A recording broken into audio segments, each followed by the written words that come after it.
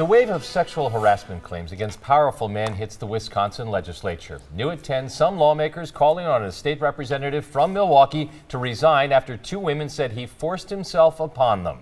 In a report in the Capital Times, two women accused Josh Zepnick of drunkenly kissing them without their consent at political events. Sean Gallagher joins us now with the latest on this developing story. Sean?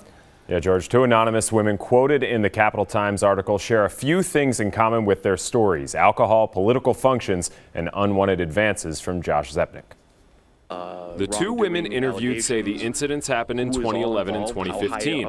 In 2011, a legislative staffer says Zepnick was drunk, grabbed her shoulders, and kissed her during an election party. Flash forward a few years, at the Democratic 2015 convention in Milwaukee, another staffer says Zepnick hugged her and tried to kiss her, but she turned her head. Zepnick responded to the report with this statement saying, quote, "No legislative staffer ever confronted me with any such allegation, nor did their employer.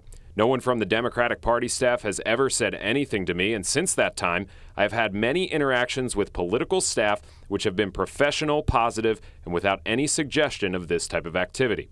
Zepnick is listed as married on his legislature website. We tried knocking on his door at his last listed address, but didn't get an answer. And while these are still just accusations, it has raised concerns among his constituents. It's happened everywhere. It's not just here and with this person up the street or any other politicians. And this isn't Zepnick's first alleged trouble with alcohol. In 2015, he was charged with drunk driving. Two of Zepnick's Democratic colleagues in the Assembly have called on him to resign since these allegations were published. George? All right, thank you, Sean. Well, earlier this week, state legislative leaders refused to release any sexual harassment complaints against Senate and Assembly members, citing concerns about victim privacy.